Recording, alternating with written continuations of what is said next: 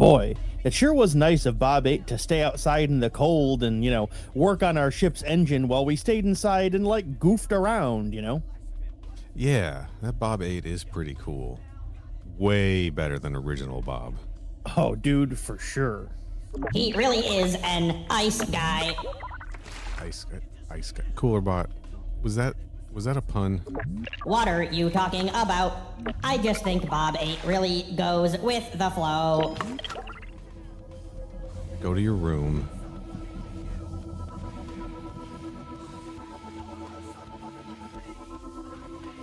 Cut to me re-recording Go to Your Room 7 times while I edit this later.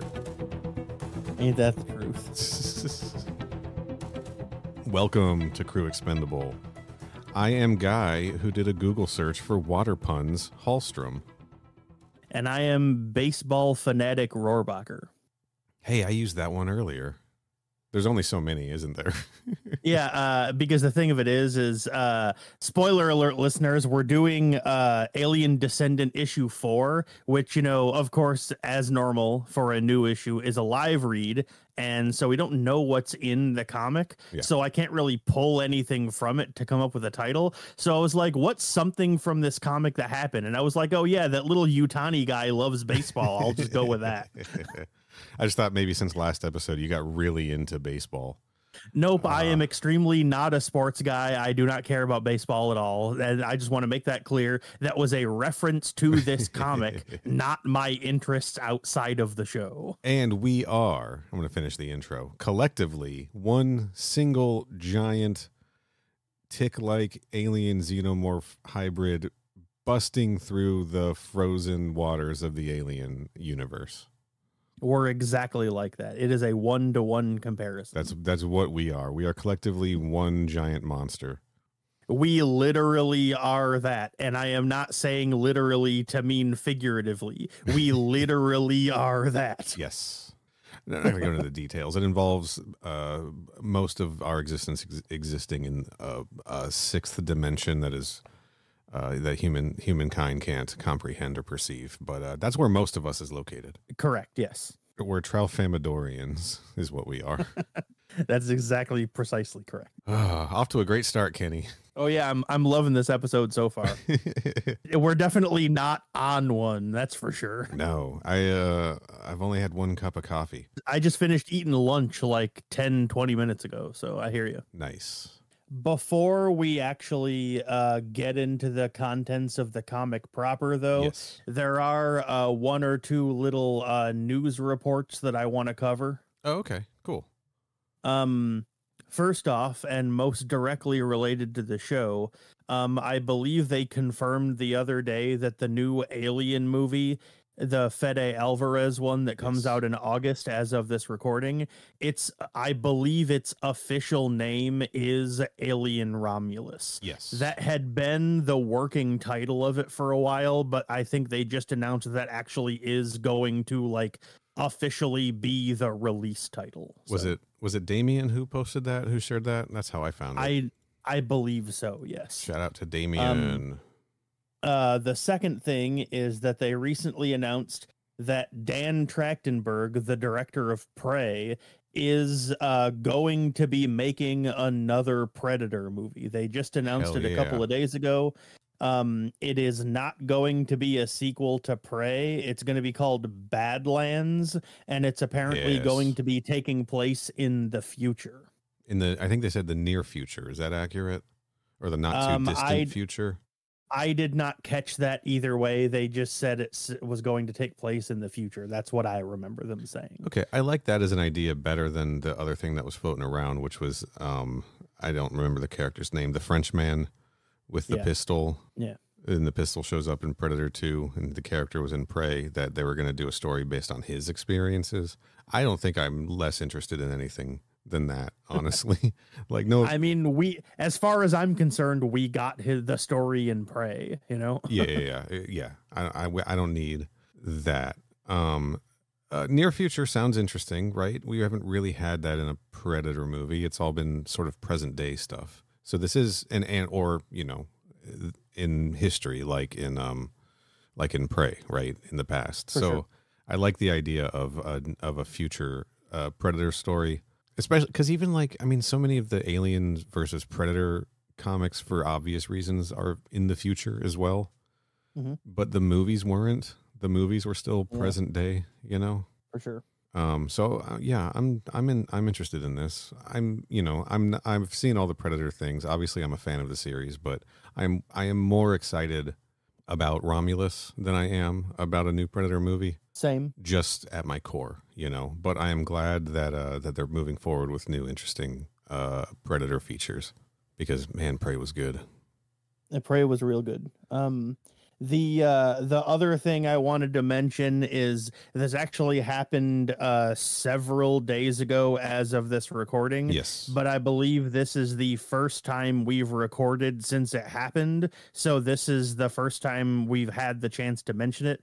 But a huge, sincere RIP to the man Carl Weathers. Yes. Yeah, man. It happened. He died like around a week and a half ago as of this recording, but like I said, this is the first time we've had the chance to talk about it. Of course we would talk about him because he was in Predator. Sure. But after a couple of days after he died, I was like, you know what, I haven't seen any of the Rocky movies either, so I'm going to start watching those. And folks, the first Rocky movie, because as of this recording, I've only seen the first one yet. But that first Rocky movie, I cannot believe how good it is, man. It is an incredible movie, yeah. And Carl Weathers is he's phenomenal in it. He's great in it. It's one of those things where like I went into it thinking there was going to be more boxing in it than there actually was. I didn't know the movie was just like a character study of this schlub, you know? Oh yeah, yeah.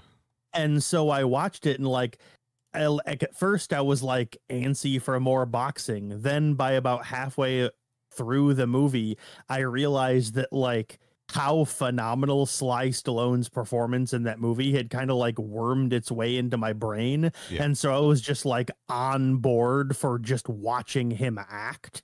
And then you finally get to the end of the movie, and the last 20 minutes of it is just 20 minutes of two dudes punching each other in the face.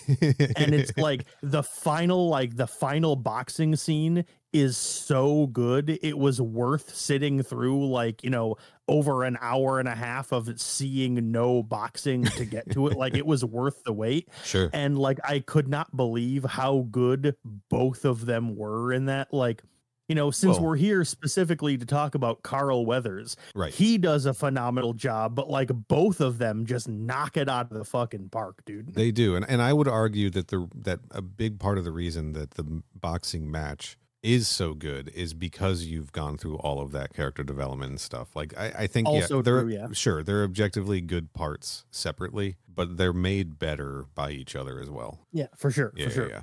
You know, and since we're talking about this in the context of the fact that Carl Weathers just died, yes, I wanted to focus specifically on how good he is in that movie. He's in it less than I thought he would have been going in, but it's like, you know, he's like, oh yeah, like, you know, I'm the heavyweight champion. I'm going to come here and, you know, it's the American dream. I'm going to find some unknown guy to box me. And then it's like, you see all the other stuff of him, like, you know, setting up and arranging all the promotions and everything. And there's that one scene of like Rocky on the news, like boxing the frozen meat. And the dude's like, hey, Apollo, come over and check this guy out. This guy you're fighting is on the news. And he's like, for real. And then they don't even have an insert shot. His voice comes from off screen. Oh yeah, I'm taking it seriously too. And then just like goes back to his notes. Yeah. And then like during the match, Sly knocks him down in round 1. And then Apollo gets up and he's like, who the fuck is this guy? It just, everything about it was phenomenal. Like, you know, it's been a few days since I watched it. Like, I think as of today, I think it was like Tuesday or Wednesday that I watched it. Yeah. And like, I'm still thinking about it, dog. Yeah, it's a good movie. I haven't watched that in quite a while. You're making me want to turn it on. My plan is to watch all 9 of them is what I'm going to be doing. So, but I don't think I think I've seen maybe the first 3. Mm-hmm. I don't think I haven't seen. I'm presuming if there's 9, you're including the Creed movies as well. I haven't am. seen I any am, of yes. I haven't seen any of those. So maybe I'll take this journey as well. We'll see. I didn't really have anything else to say. I just that's what has been immediately on my mind. Sure. Carl Weathers, because I've seen Rocky more recently than I watched Predator last. Right. So I remember, I'm going to assume it was Saturday Night Live, but it also feels like it might have been a Mad TV thing instead. mm-hmm. Carl Weathers wasn't, he just did this one sketch for one of those two shows. He wasn't like the host, right? He wasn't like on the cast. I don't think he's ever been on the cast of a sketch comedy television series. I don't think he was either, no. But it was after Arnold Schwarzenegger was elected governor of California, right? All right. And Jesse Ventura was elected governor of someplace. I think it was Minnesota. I think. And so the idea was Carl Weathers was just going to run to be governor of wherever state he lived in, and his entire platform was that he was also in Predator. Like that was the sketch. It's a good bit. He's like, vote for me for governor because I was also in Predator. Yeah, that's a very good bit, not gonna lie. That's all I remember of it, but I think about it every time I think about Carl Weathers or the movie Predator. But yeah, I mean, like I said, he was great. He was great in Predator, which is relevant. I'm mentioning because it's relevant to the show. But yeah, he was by all accounts, a great dude. Everyone seemed to like him a lot. And so sincere R.I.P. to Carl Weathers. Sincere R.I.P. to the man Carl Weathers. But we are not a Predator show. We are an Alien show. Not this episode, anyway. We will down the line be a Predator show for a while.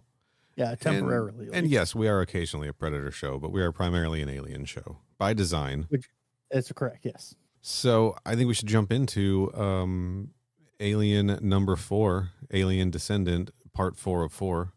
The from 20th Century Studios in association with Marvel Comics, written by Declan Shalvey, present day art by Andrea Broccardo, flashback art by Declan Shalvey, present day colors by Ruth Redmond, and flashback colors also by Declan Shalvey. Letters by Clayton Cowles, of course, and a cover by Javi Fernandez and Matthew Wilson. And what a cover it is. This is a good cover. So this is the 4th issue, right? But this is the, I think I counted the 10th issue in this ongoing LV695 Thaw annual Descendant like storyline, right? That is correct, yes. That I think it's safe to say we've both been really enjoying the entirety of, right? That also I would agree to that, yeah. I know when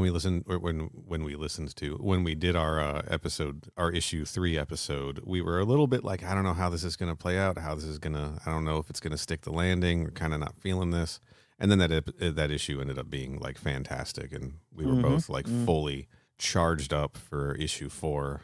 Baby, I was in by the time I was done with that, which I mean is kind of a dumb thing to say when you're one issue away from the end, but like still, Sure. But like, I mean, when you're talking about a 4-issue series too. Yeah, I mean, because that's the other thing, like in most circumstances, after you're done reading the 3rd issue, you're entering the second half of the comic. Right. So it feels a lot more reasonable to be like, oh yeah, I'm in because you still have 3 issues left. But it's like we were 75% of the way through the story and like, I don't know about this, but then it turned it around. Yeah, we hit the climax, right? To reference Slaughterhouse-5 a second time.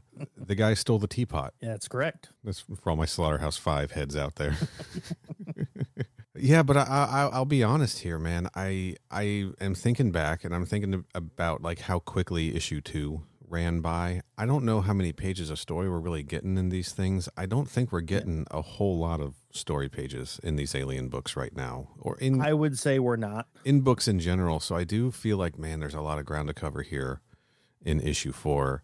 I'm hoping it pays off, because like this isn't issue 4. This is essentially issue 10, Also correct. Yeah. So there's a lot of history here that's got to get kind of tidied up, and some revelations just introduced for the first time in the last issue, like Dayton's history as a synthetic on a mining operation who allowed a xenomorph to escape and kill a whole bunch of people.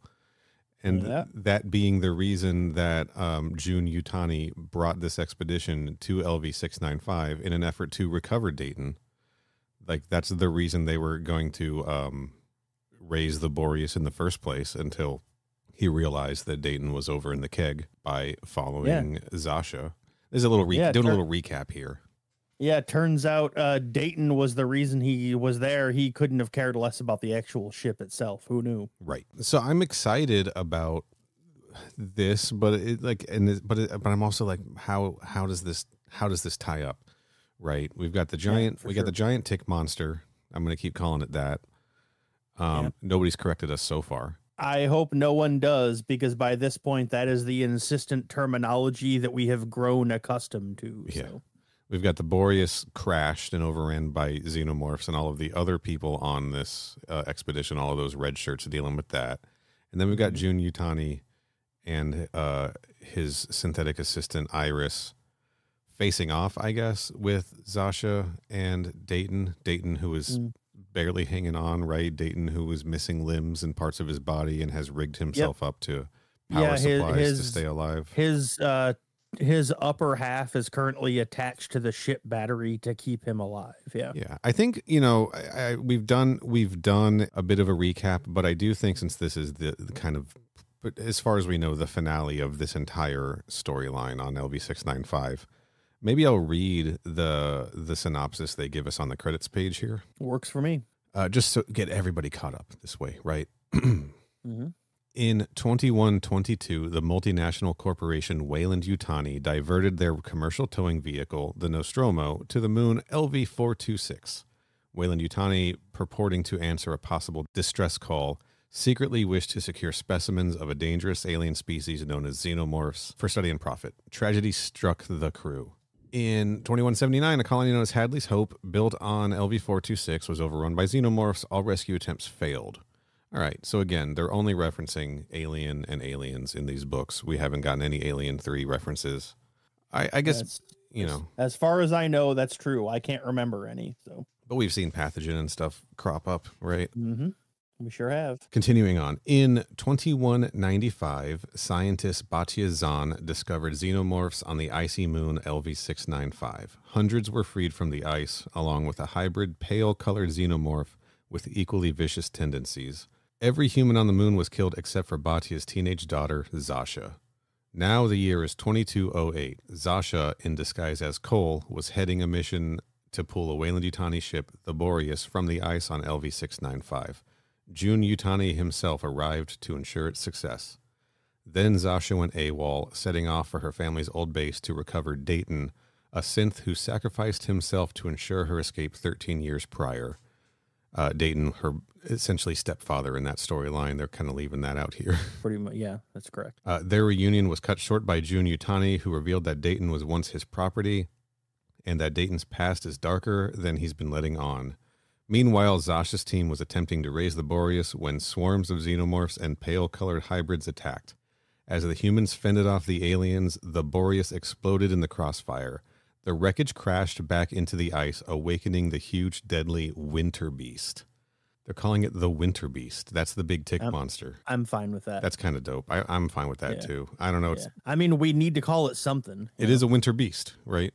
Yeah, that's true. Yeah. And then our little infographic panel here. It's not an infographic this time. It is Batya Zahn's Talbot Engineering badge, splattered with presumably blood, identifying her as chief scientist on assignment, Glacier Base 6, the KEG LV-695, to provide water assets to numerous terraforming projects. Yeah, that was officially the reason they were there to begin with. Yes. Was to basically pack up ice and then ship it out to other places for water. Yes, which is a very cool sci-fi concept. I really like that idea. Aren't we talking about like getting ice from Mars to like refill our water? Something like that, yeah. That's what they've said anyway. Let's jump into this bad boy. All right, spoilers. Yeah, spoiler I warning. don't think I have anything else, so let's do it. We've already spoiled the previous issues in this, right? We will be reading this on the podcast for the first time. Again, not reading it to you, but reading it and reacting to it and discussing it as we go through. So grab your copy and read along, or if you don't want it spoiled, go read the book and then come back, right? Or if you don't care about spoilers, just continue to listen. Yes. You know, And whatever. I'm looking at you out there, Aaron Barbary on Instagram. Shout out to you. We're about to spoil this comic. If you haven't read it, what's up? I don't know. I'm just doing shout outs to people. Fair enough. We're talking to you, Matthew, who sent us a really nice email a couple weeks ago that we have drafted a reply to but not sent. Yeah, we definitely wrote one and then forgot to finish or send it. But don't worry, we got your email, dog, and we liked it. Yes, and we'll be in touch soon. Who else we got? I know there's others. Shout out to Tom, of course, for the podcast art, right? For sure. We'll get into that in the end. Yeah. You know, he's got a link in the description. We're never mentioning his name on this show again. That's right. He doesn't deserve it. Tom, you're done. All right. Hi, Tom. How's it going? Now we're getting off the rails. Okay. Guys, these episodes are always a little loosey-goosey. They're fun, though. All right. Let's talk about this cover. We talked about it last time. We saw just the image, the splash image, right? Yeah. Uh-huh. Of what it seems like one of these pale hybrid zine Xenomorphs, as I call them. Mm-hmm. But a queen version, right? And it's big as hell. Big as hell. Zasha and Dayton with his legs back on, standing in the background. Three Xenos in the foreground, right? Some standard XX121s. Yeah, they're just regular ones, and they're going in front of the queen while the queen's going. Argh. And that's how you can tell how gigantic this queen is. Now, yeah, I don't know what they're doing. Remember last time I was complaining about the red text for the credits? I was literally about title. to ask you. I was about to ask you, how do you feel about the yellow text v the red text? It's like a mango yellow, right? It's leaning towards orange. First, okay, when I had my Windows phone, all right, beautiful color for my tiles on my home screen. This orange, all right. For my Xbox dashboard when they were doing the Metro theme, loved having it this orange yellow color. On the cover of my Alien book, not a big fan. I don't know what they're doing, man. All right. Since this is the last issue in this mini series, I suppose now would be the best time to bring it up. I guess I'm telling this to Neil, but I'm also following up on this to the listeners as well, who also heard this conversation. It was red last issue, and it's like this orangish yellow in this issue. Right. Neither of those colors bothered me in the slightest, and I have zero opinions about it either way. Neil is the only one that cares about what color the title font is. I don't. It's just clashing it for me. It does not bother me at all. It does not affect me one way or the other. That's fine. Okay. I wasn't like trying to I don't know, start an argument or whatever. Right. You have an opinion about it. I don't. So since I don't really have anything to say about it, if you still do, go right ahead. Yeah, I think ultimately what's bothering me about it is I'm not crazy about the sort of design overhaul that these covers have gotten with this series, where we've got the 20th Century Studios sort of banner, right? And the little Marvel logo at the bottom in this blue and teal. I think that the covers are now clashing with that. Like the covers are not being drawn to incorporate those logo colors, and I think the logo colors are very distracting, if that makes sense. I think I probably wouldn't mind the text if there wasn't that teal and blue like right up above it. Right. But also the 20th Century Studios logo is white. White text for the Alien logo would have worked fine here. And I like this better than the red last time. I give the red a pass because they were on a white background, more or less, for that cover, so they couldn't do white text, obviously. But I just think that is like putting a highlighter over this kind of bland logo a little bit. Like it is just Alien, right? It's the creators' names, and then it's Alien spaced out so that the 5 characters go the entire length of the comic. So like there's huge spaces between them, and the font size is very, very small. It is not a powerful logo. Yeah, I mean, I will say I would look better if the font of the word Alien was larger. But listeners, if you're trying to picture it in your head, it is literally just the one from the first movie. It's just that. It is. And that's all it is. It's but to Neil's point, it is a lot smaller. So the font size between the logo and the creator names, there's a lot less of a distance in the size of them. So they blend together in a way that, you know, doesn't serve the title, because that should be like the first thing you notice. Right. And now it just kind of blends in because it's not as much bigger than everything else as it should be, you know? Now, make no mistake. Like the fact that the logo isn't really jumping out at you, like you look at this book, you know it's an Alien book, right? Like you can tell. Yeah, I mean, if the word Alien and wasn't on the not cover, just you'd because know. not just because there's a Xenomorph on the cover, but yes. But if it didn't say Alien, you would still look at any of these books and go, "Oh, these are Alien books, right?" Yeah, like for sure. they all have Xenomorphs represented on the cover. But I don't know. I just feel like the white would have worked here. We're gonna drop it. We're gonna move on. Okay, you guys got opinions on this? Mother at Cookspendable.net. Let me know what you think, Tom, as an artist.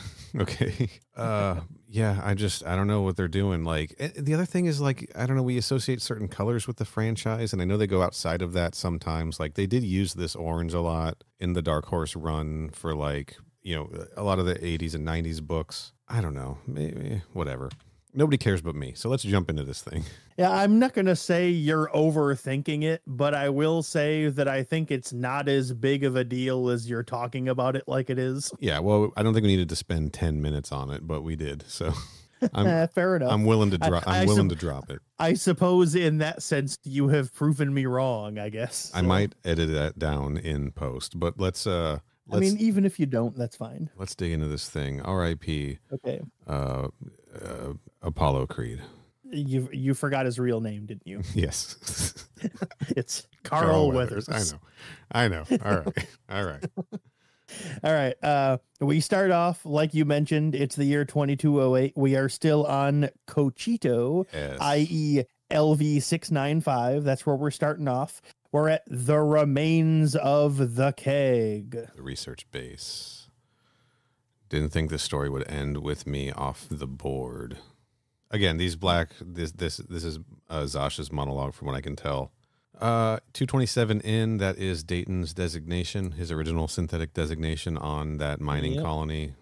Yeah, because the one thing you didn't mention in your stuff, in your recap, was all of those flashback scenes to when a group of synths were basically digging some xenomorphs out of the rock. Yes. And it turns out one of those mining guys was designation 227N. And near the end of the previous issue, we found out that that's who Dayton used to be. That's how the past storyline and the present storyline tied together. Right. And listeners may remember it when I famously said, "What the fuck?" out loud in the middle of the episode. That was because I read that and went, "Whoa, okay." Yeah, man. Good reveal. Good twist in that one. So it fucking caught me off guard. So here's June Utani saying, like, "Man, you're still in a trash heap just where we left you so many years ago." Yep. Dayton's like, "It's been about 40 years. You're as ruthless as your, quote, predecessor, it seems." Remember how we were positing clone or synthetic or something? Yeah, or in hypersleep so it didn't age or whatever. Yeah. The fact that predecessor is in quotes is leaning me towards clone. Same here. Yes. We'll see. And Zasha's like lying there unconscious in the background. Yeah, she got I called it comic book hit by Iris and went flying in the last issue. Iris again is synthetic, so she can. Yeah. Now I'm just thinking about the Walter versus David fight from Covenant. Hell yeah. Of course you are. You're thinking about David a lot, so I'm not surprised. I think about Walter more, if I'm being honest. Fair enough. Yeah, so you're gonna use one. But Zasha's regaining consciousness. Dayton's trying to wake her up so that she can escape. Right. And June's like, "It's fine. She can try to run. I'll just get her and kill her. It doesn't matter." Dayton's asking if this crew, this team he has, knows that they're working for June Utani, quote, heir to the Utani throne. But he's like, "Well, it doesn't matter. Your whole team's dead." Yeah, and he knows this because turns out that machine he's hooked up to isn't just a battery, it's also connected to comms. Yes. So he has wired himself into the ship's systems and is able to monitor everything, and tells June that the excavation's a failure and his entire crew has been killed. And something horrible, it will soon be coming this way. Bam! Sasha for the tackle against Iris, takes her down. Hey, okay, good. I don't know if we knew this. I think we did. Dayton's legs are still hanging around here. He's got them plugged in as well, so that's good. And then June says, "Nice try, Cole," or whatever your name is, which is something that I've been meaning to bring up. Yes. You have mentioned in previous episodes and even earlier in this episode that Sasha is going by the name Cole. Right. Is Cole supposed to be her first name or her last name? No idea. Is it supposed to be Sasha Cole or Cole Zahn? Or Yeah, I don't know. She just I don't know either. I'm thinking it's one of those situations where everyone just goes by their last names, right? That's fair. Which is all of the Alien movies, and that's the reason why we're Hallstrom and Rohrbach are on this, right? That's true. That's true. So I don't think she's using any part of her real name, whatever she made up for a first name or a first initial. I'm thinking Cole is her last name, her made up last name for this mission. All right, that's fair. Yeah. It's a combat synth, and it's going to beat the shit out of Sasha now. Iris starts beating the fuck out of Sasha. That's fun. I had its personality software deleted. More room for brutality. That's a Yutani quote. And then I'm glad you mentioned that that Dayton's legs are still plugged in, because while Iris is distracted, Dayton's legs come to life and wrap her up and try to pin her down. This fucking rules. That's awesome. I really like that a lot. That's great. One comment on the fact that he's like, yeah, I had my combat sense personality removed so she can just fight and shit. Like, we saw in that colony, like the Yutanis of like Wayland Yutani in general, but certainly the Yutanis specifically, who was in charge of that mining colony, they have no respect at all for synthetics, artificial persons, any of that stuff. They just view them as machines. So, like, of course he removed the personality from his why would combat synth. It's a tool. He doesn't want to empathize or have any feelings or anything. But while she's wrapped up in Dayton's legs, and Dayton goes on a little monologue about how they're real salt of the earth types, and June doesn't know anything about his tall ivory towers and such. So Sasha we didn't grabs something better, like you and your Yutani cousins. This is good. Sasha grabs a big tube and starts choking Iris around the neck with it. Whoa, and then rips her essentially like in half. Yep. Pulls hard enough that she gets aliensed and rips in half at the waist rather than her head coming off, which I thought was interesting. We couldn't buy our way to a better world. We had to fight for it. So you want brutal? We can do brutal. Hell yeah. Eat the rich, Dayton. Am I right? And then that is said over this gigantic, what was its name? The Winter Beast. Winter Beast. Comes out of the ice looking for all the world like a just big spider with 4 legs. This thing rules. I love this thing. And it's crawling through this gigantic like valley gap in the ice, dude. It's towards the ruins. It's marching towards the 121s. All of the hybrid, all the pale Xenos are like marching with it, like underneath it. This is sick. And then it comes up to the 121s, and they start shrieking at each other, and then they get into a big fight. Hell yeah, they do. And the Winter Beast is crawling around with a bunch of Xenos all over it, and we get a cool foreground shot of one of the hybrids ripping off a Xeno's arm while the Xeno tries to claw its face off. I'm noticing a new detail. Do these hybrids seem to have like fur on their backs? They sure do. I don't know if this is new for this issue or if we just didn't notice it in the previous ones. But yeah, they have like a big, like the entirety of their back, like where the tubes would normally come out on a regular Xeno. There's just a big swath of like prickly black fur on it. That's fun. I don't know where that detail came from because I don't remember neither do I. I don't know what to call whatever species the winter beast was derived from. Like they didn't really have that. I guess they were a little fuzzy, maybe. Yeah, I don't know. I don't really remember either way, honestly, by this point. Yeah, I don't know. It makes sense for them as an Arctic species, right? We get the credits page, which I thoroughly discussed already, and then we are in 2168 at the Clowley mining colony. This is 227 in this, and we're with Dayton 227 in with his arm missing as a Xenomorph. Yep. As the Xenomorph closes in on him, and he's like, "Damn, I let my curiosity get the better of me." Never going to make that mistake again. As he's bleeding out. Just as the Xenomorph swipes its tail forward to kill him, what looks like June Yutani comes in with a bunch of dudes, and it's like, "Stand down. This discovery is worth more than you are. More than 100 of you." And then right as June, or the guy that looks like June Yutani says that, 227 hits a button while the Xenomorph threatens him, and everything goes up in flames. He lights up, whatever this is, lights up that Xenomorph. It is burning. Yeah. That's all right. That's the podcast art, I think. I would say there's a very cool panel of what looks like a Xenomorph getting ripped apart by liquid flames. Yep. I mean, I know it's just like jets of flame, but due to the way the drawing looks, it looks like it's like molten lava or something. It's very cool. It's very cool. I'm dropping that. In our little server here, so I can find it later. All right. No Scree. I love the Xeno Scree. I love that that's been consistent since like the Dark Horse comics.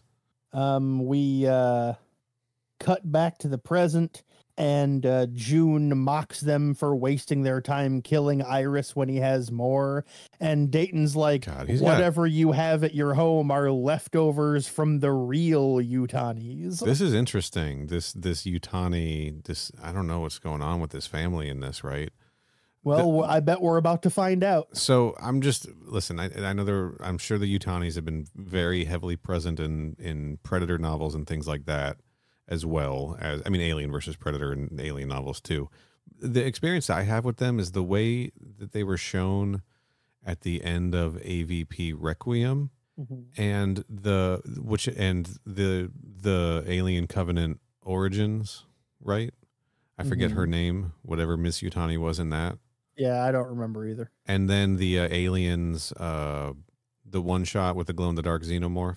Aftermath, yeah. When that was a Yutani there, sort of pretending to be the installation's computer system, right? It's wild because the company is omnipresent, but we don't really see a whole lot of individual named Yutani people, right? Like that are actually like I don't mean like named people as in people with names from the company. I mean people that are named Yutani. That doesn't really happen that often, but it's happened a few times.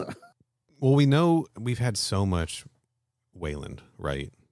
That's true. Charles Bishop Wayland, the Wayland Corporation or Wayland Industries or whatever it was called in Alien versus Predator movie. Yeah, and then, there are multiple movies that have a Wayland in them as a character. Yeah, all the Peter Wayland stuff from Prometheus and still spilled over into Covenant, right? A little, yeah. Actually, he was just straight up in the first scene in Covenant. Oh yeah, that's right. He was. Yeah. Yes, that is correct. You're right. Damn, I forgot about that. Shit. Yeah, but the Yutanis again. I know we haven't read every novel or comic book series. I'm sure this information is out there, and we're gonna get to it. But yeah, this is personally the most Yutani discussion I think I've encountered in anything. So yeah, I'm kind of interested in how it'll line up with other things as we discover them or. Whatever, you know what I'm saying. I do. You're a long way from home, Junior. Whatever you have there are leftovers from the real Yutanis.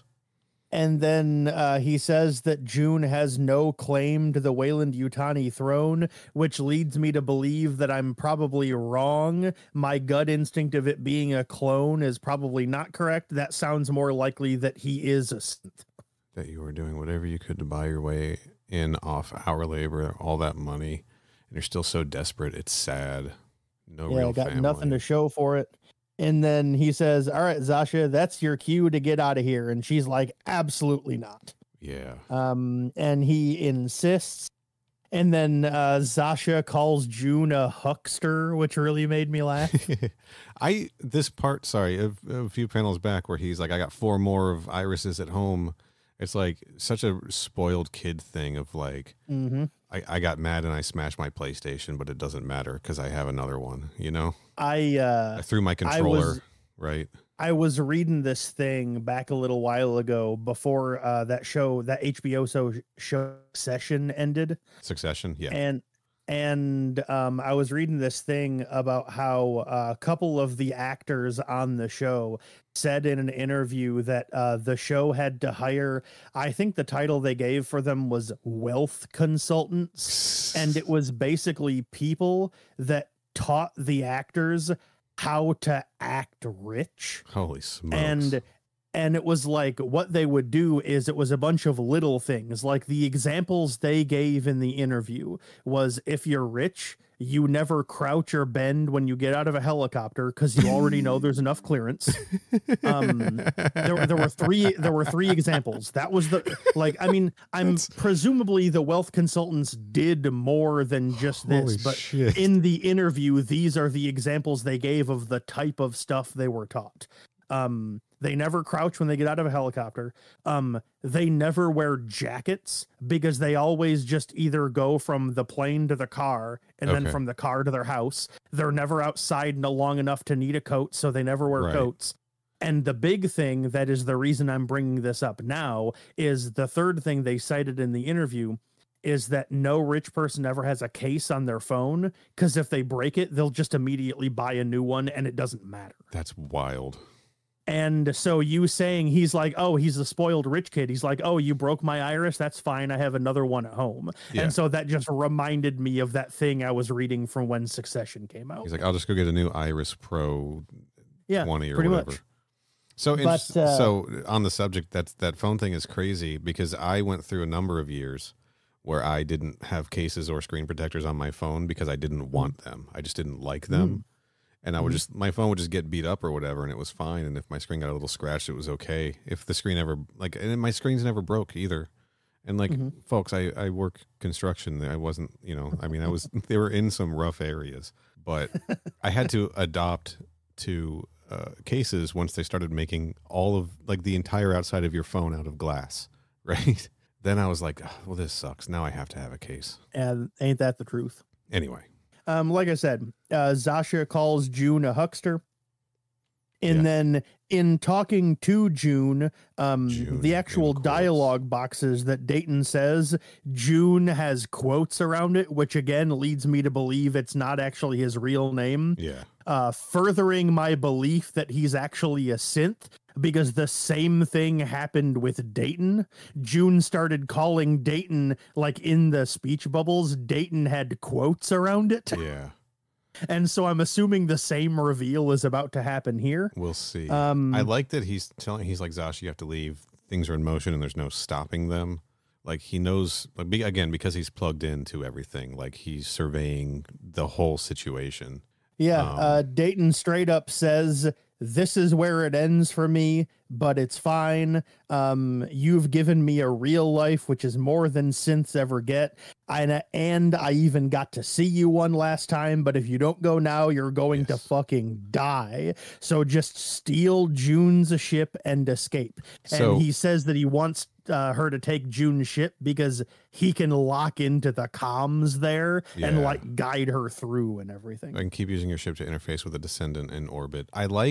So he does say, I've had a better life than I deserve, all because of you and your parents. I was reminding me that I was going to look this up and I didn't, but I think from context clues I have figured out that they knew, Batya knew that Dayton was a synth.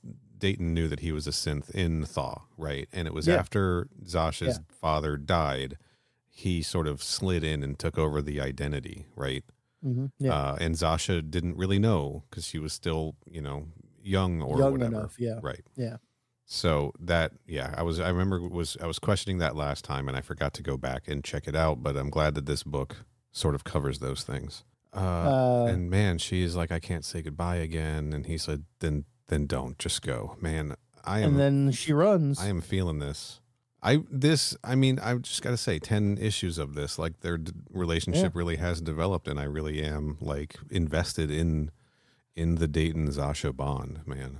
I will say, though, I will point out for the listeners, the way it works is there's a close-up of Zasha saying, not fucking again. I can't say goodbye again. And then there's a close-up shot of Dayton with a hilarious, like, proud dad look on his face. And he's like, yeah. Then don't, just go. And then the next panel is her running out of the door with Jun Yutani in the background watching her go. Yeah, and okay. Why didn't he fucking try to stop her? She's just too fast, man. It is the pacing here is a little, okay. Put my critical hat on here for a minute. As much as I am enjoying this is very slow. Mm-hmm. There is a lot of time for Zasha and Dayton to be talking to each other while Jun Yutani is just standing there doing nothing about any of this. Yeah, right? I'm looking through it right now. Let's see. Now, to his credit, the two of them are standing there talking while June is just watching them for literally 2 entire pages. But he's got no backup. He's got nothing to do. He doesn't know where to go or what to do, right? He knows something is coming that they're not going to be able to avoid. He's not making an effort to escape because for whatever reason, he's got to finish whatever this beef is with June. Or with Dayton. I do think you're right about maybe because he's a synth, he's not worried about the monsters, right? Mm-hmm. If he's a synth, that is. I don't know. But it works and it doesn't work at the same time. Well, ultimately, I'm was fine weird. with it. It was weird to me because at the beginning of the conversation, June's like, don't even try to escape. We'll kill you. And then Dayton's like, well, all your guys are dead. And June's like, oh, I don't care. I'll stop you myself. And then when Zasha runs away, i.e. the moment where June does actually have to try to stop her, he just watches her run out of the door. Go after her, dude. It's not like Dayton's going anywhere. You've nothing. Well, but he also did get a hell of a dressing down from Dayton about how he's nothing and he can't do anything. But all of that here's shit. the thing. If June is as stuck up and as haughty as the comic makes it clear, he doesn't according to him, Dayton's not even alive or real and is literally just a piece of machinery. Right. Why would he care that much about what, it doesn't matter. It doesn't matter. Well, let's find out. Let's finish reading this and find out. Yeah, we're not done. They might talk about it later. So. There might be an answer. The winter beast with xenomorphs all over it attacking it is very near to the keg and is kind of making a break for it. It's weird that he knows he's got a goal in mind. It's pretty upset. It has, let's see, 1, 2, 3, 4, 5, 6, 7 Xenos just hanging off of it. And you can really, again, get a good sense of how big this thing is. It's kind of got like a T-Rex head, doesn't it? Kind of, yeah. In profile, but with extra eyes. Mm-hmm.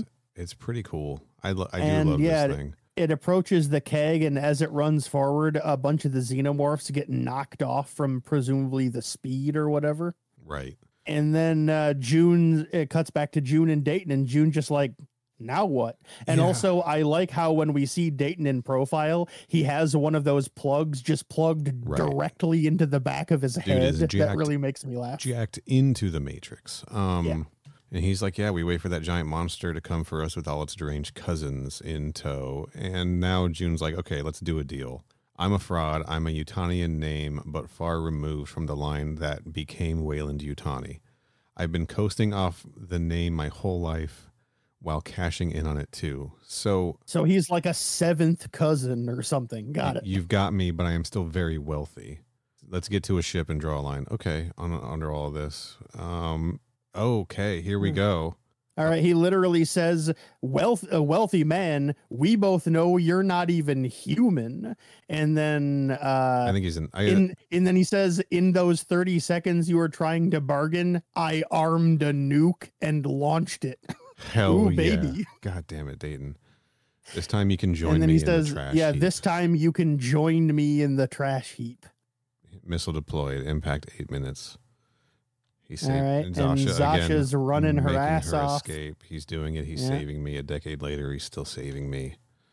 She's outside the keg at the ship, and she sees the winter beast coming. Yeah, she can see the silhouette of the winter beast stomping her way towards her, and she's like, ah, shit, what am I gonna do? She like looks up and sees the rocket flying through, the nuke flying through the air.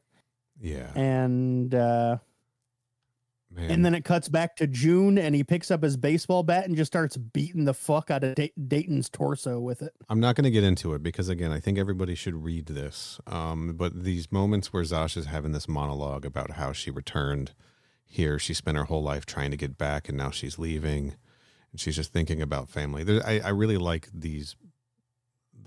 I like her motivations, and I like reading her thoughts and stuff. I don't know.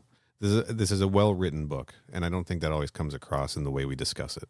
So I just want to very clearly say, like, I really enjoy the writing and the layering of the story in this. Meanwhile, yeah, June's beating the shit out of Dayton. Oh, fuck. Oh, yeah, June's beating the shit out of Dayton, knocking him around, getting pissed off that he has the temerity to try to lecture him. And he's like, I could have used the information to get back in the good graces of the Yutani line of my family, but, it's all fucked up thanks to you and Zasha. Yeah. And he says, you think you're better than me? Dayton, that's not even your real name. You don't have a name. And then Dayton goes, yeah, I do. And then Zasha comes out of nowhere with a rock and goes, Dad! And then cracks June in the back of the head with a rock. Hell yeah. Knocks his ass out. Hell yeah, Zasha. This is interesting. So he was like, I was going to give my cousins the Boreas back, and that was going to get me back in their good graces. So all of that cousin talk was literal cousin talk. It wasn't like, your other clones or whatever. Meanwhile, 4 minutes to impact. The winter beast is still running along. Impact 4 minutes, like you said. And something's starting to bulge out of the back of the winter beast. Oh, shit. Oh, no. But before we see that, we're going to cut back to whatever year it was. Yeah, 2168. 2168 on Clowley, the Clowley mining colony. We got it. June here in the past describes it as a disaster. Take the junk out of here. Get me his file. And they drag 227N away. Begin a search for more of those eggs. As of now, that's what we're mining for. So that wasn't the goal, but it is now the goal. So this might have been... they toss him into a big bin, like a big bucket filled with a bunch of other, presumably like the rest of the synth miners, and then they're loaded onto a big ship and flown away. There's like dumpsters full of these synth miners. They're just burning through them. I said like bin, but the word I was looking for was dumpster. Yes. Yeah. And then it flash forwards a bit to 2184 on an outer rim planet Lina 349. Oh, this is fun. And Dayton looks the way we're familiar with him looking, with like the hair and the beard and everything. Missing his arm. He still only has the one arm. Where'd I leave that fluid top up? Wow. Do the synths have to drink? Yeah, like the way the panel is drawn and the way like the his dialogue is written and stuff, it leads me to believe they're trying to like make a comparison here between like an alcoholic or a drug addict or something. Yeah. And then it cuts to Batya and the real Dayton and young Zasha, while Batya's like, yes.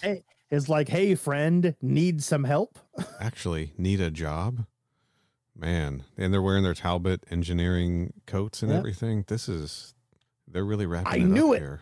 Yeah, you called it. Okay. Yep. We cut back to the present, and June is lying there, and there's a big gaping wound on his head, and white blood is coming out. Jesus, I thought I thought I killed a human. Didn't want that to be my last act in life. Zosh is relieved. Oh, good. I only killed a synthetic.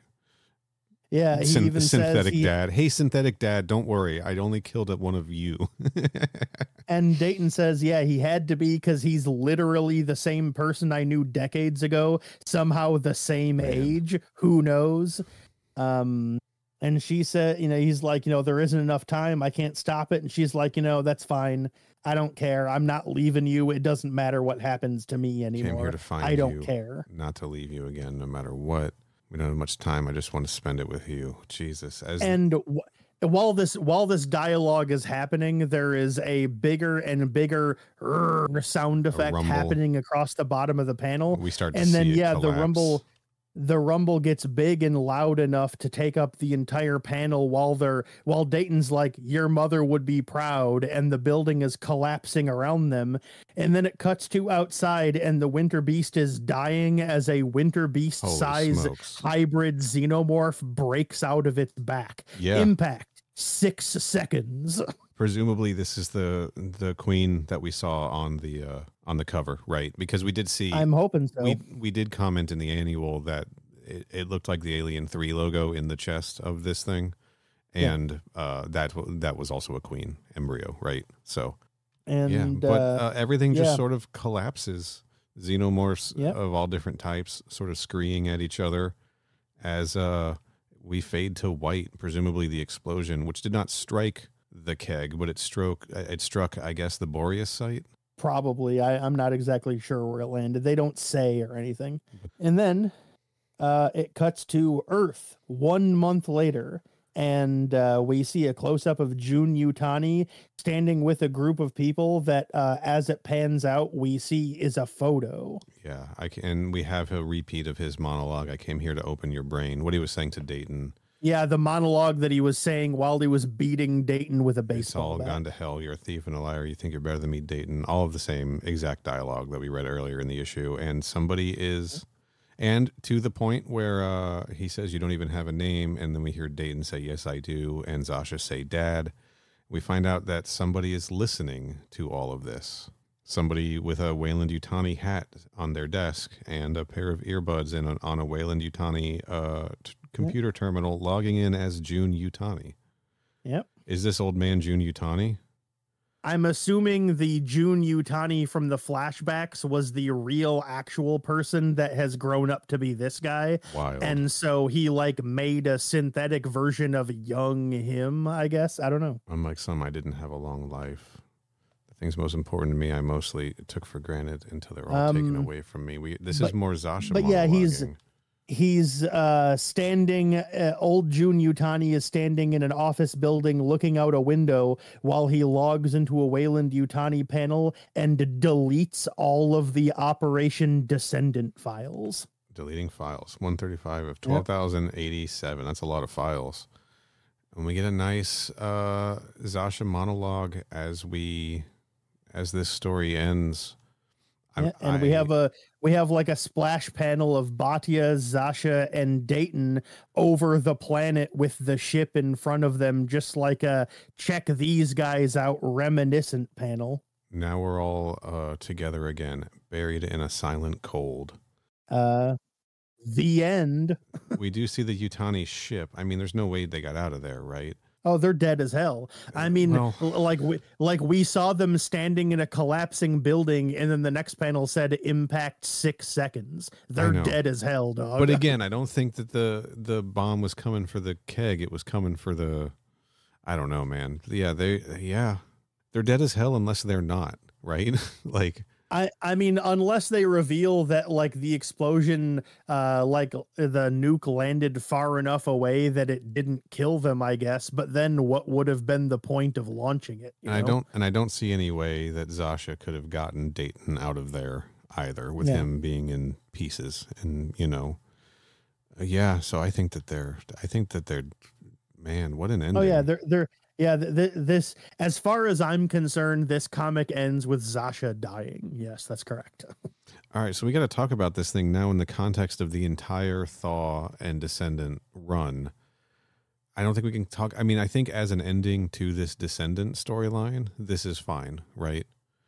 I think you have to, though, view these two series as one continuing series. You know, I did say what was carrying me through the early issues of Descendant was the stuff from Thaw, right? That was remaining. I don't think this stands well on its own. This is very clearly a continuation of that storyline. It has to be. Like to the point where we're seeing, you know, Dayton get hired by Bhatia, you know? Like, as a whole, this is really, really good. I really like this series. I think it might be, you know, and we've said this before, this ultimately I think might be the best of the Marvel run. Do you like Descendant more or less than Thaw? I like Thaw as a whole better. I like Descendant I think Descendant is a very good epilogue to Thaw. Does that make sense? All right. It does. Yeah. I don't think Descendant works on its own is kind of my point. I think it needs to be connected. I think I like the Thaw.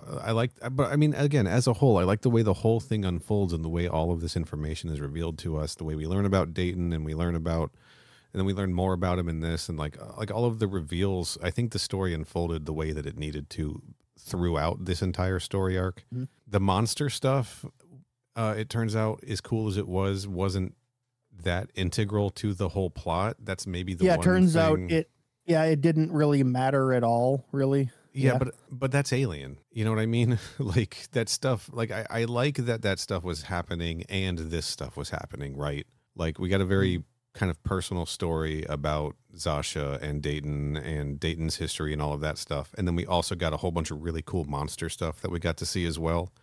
The two in this didn't really blend together all that well or really at all, you know? Mm-hmm. But ultimately I think I'm fine with that because I do like a story that is a really good story following some really interesting characters in some really interesting situations, and then also there's a xenomorph there, right? Yeah. I don't know, like that is the way some of this stuff is just gonna be. It's true. Maybe I didn't express that in the most accurate way, but I think I got the point across. I would say you did. I mean, I knew what you meant, so it's all good. How do you feel about Descendant on its own and in the context of the entire 695 storyline? Well, it's one of those things where, like, I suspect that if I had just started reading at Descendant #1, I would have been able to figure out what was going on. The reason why we're sitting here like, oh, you can't read it on its own is because we already did read the first one and knew that, you know, could see the connections and knew it was a follow-up. But like if you just came in blind to Descendant, it might take you an issue or two to really figure out what's going on. But I believe you'd be able to orient yourself well enough. Sure. But I do ultimately think I liked Thaw more than I liked Descendant. Descendant was good, and it had a couple of moments in that 4 issues that are probably at least 1 or 2 that were like my favorite moments of that entire 10 issue run. Yeah. But of the 2, I think Thaw ultimately was probably the stronger of the 2. Turns out that I guess 5 issues for an Alien miniseries is the sweet spot to me. 4 feels a little short and 6 feels a little drawn out. Yeah, I will say I don't feel like anything in this really went unexplained in the 4-issue run, but I do think if they had a 5th, there might have been a way to pull the Winter Beast into the events on the keg in a more meaningful way than it shows up and then it dies and then a bomb goes off, right? Yeah. Maybe. And like the queen that birthed from the Winter Beast is in like literally 2 panels before it gets vaporized. Yeah. And like when the comic ends, we never figured out why Jun Yutani sent a synthetic version of him at like 17 to that planet. Like, we never figured out why he did that or what he was trying to do. And when he did that, like, why he bothered, like, why did he delete the files? You know, like, there's a lot of stuff that it's like, we don't need the answers for it. Yeah. But if they had done a 5th issue, there's stuff that we could have gotten more explanation for, you know? Well, I wouldn't be surprised if Jun Yutani shows up later. I wouldn't be surprised if we get maybe another annual. I don't know if that's the right thing, where I wouldn't be surprised if that queen survived this, right? I mean, it's a nuke, but this is a hybrid, right? Like, who knows, you know? Yeah. I wouldn't be surprised if this isn't the end of the LV-695 stuff. I do think at the very least, the fact that they're bringing in Yutanis, I think that Jun's going to show up in something else in the future, right? Or more about the Clowley colony, the mining operation there is going to become more of a big deal, because that does seem to be the first time they got a specimen, you know?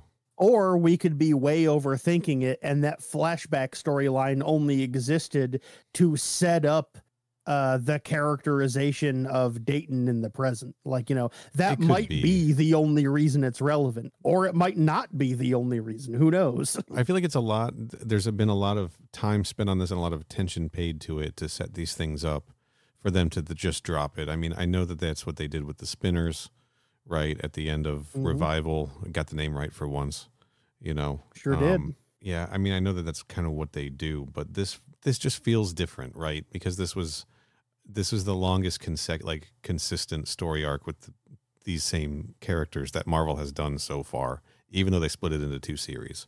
Yeah. Because I don't think that it's a sustainable idea to just make a whole bunch of independent, different colonies with different first encounters with xenomorphs, with different this and that.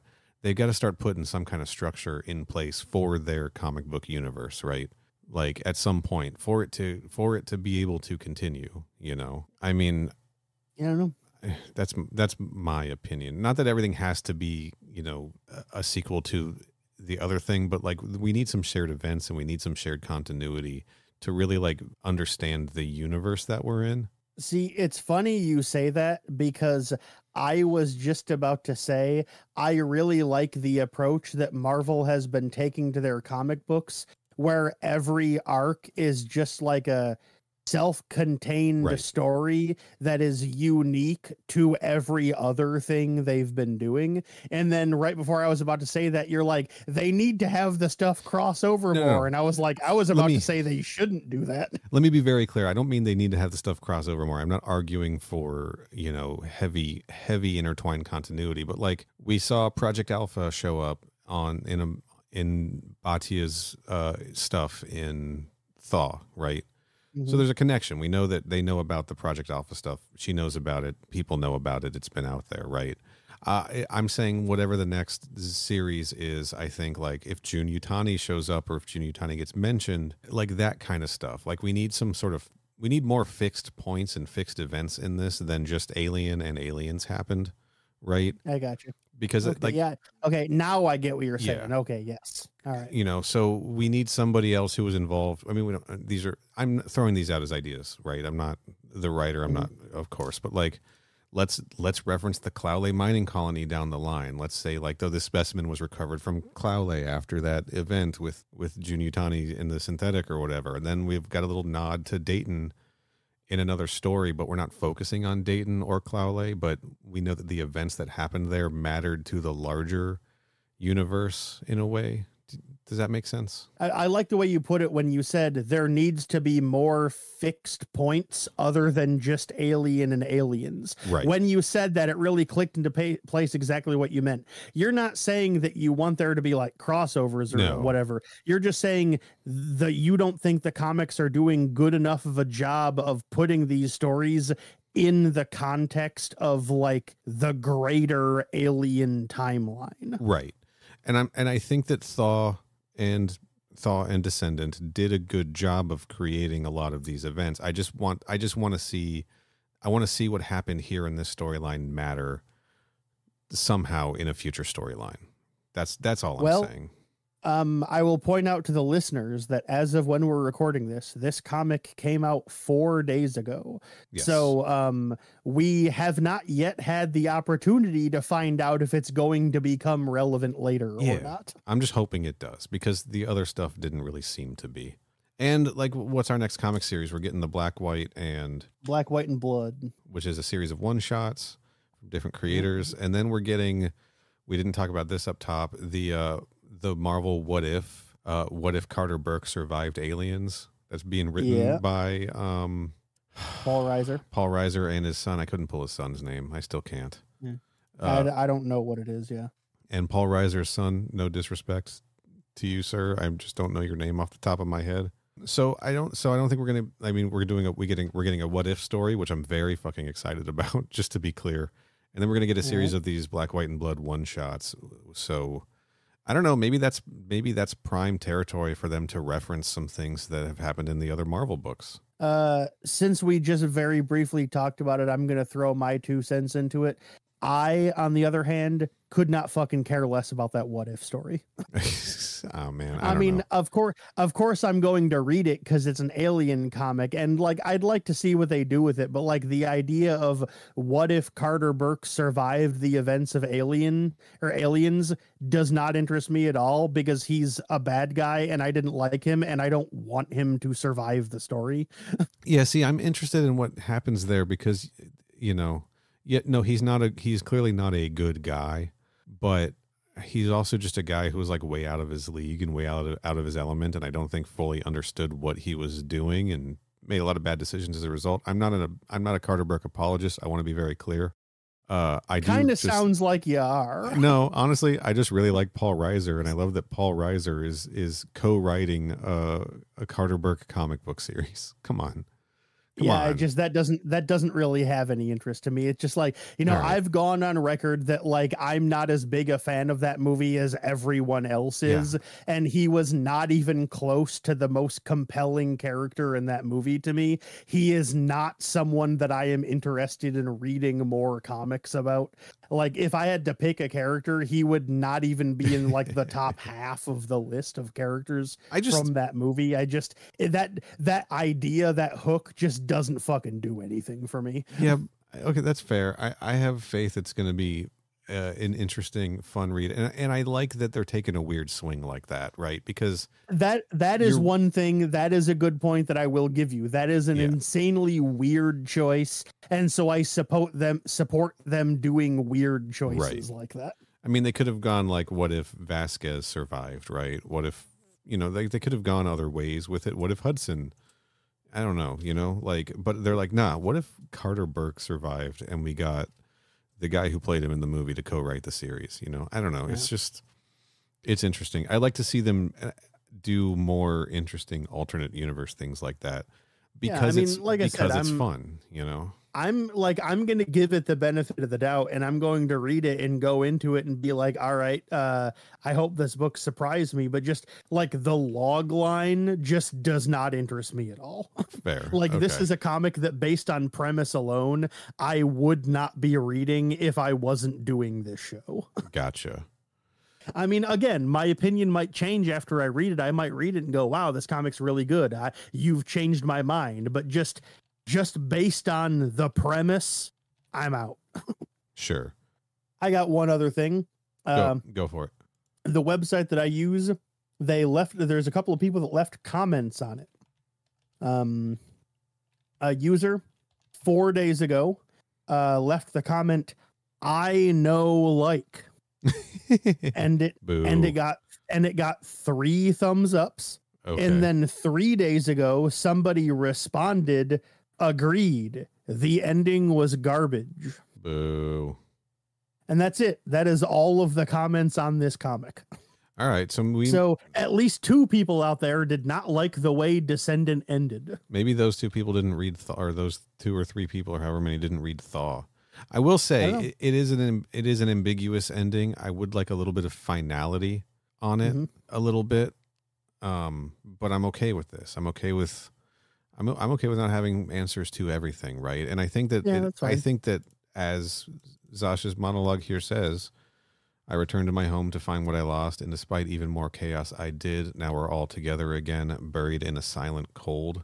Because remember, she also found her mother's body as she was walking back through the keg to find Dayton. Like, I think that that is a good, it's a dark ending, but I think it's a good ending. I mean, for this to be a story about a character trying, like, for this whole thing to be a story about a family, and these 4 issues particularly being about a survivor of an event trying to go back and find her family and find closure and find answers for those things, I think it's very successful. I mean, how should I phrase this?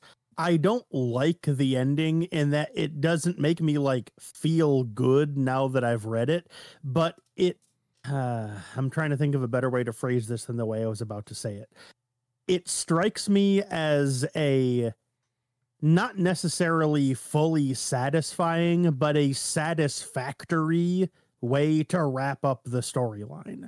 I don't love it when the end of a storyline is just, let's just kill everyone. But that's kind of what it did. But in this situation, I kind of think it works. I mean, would I have liked to see Zasha escape? Yeah, of course. Right.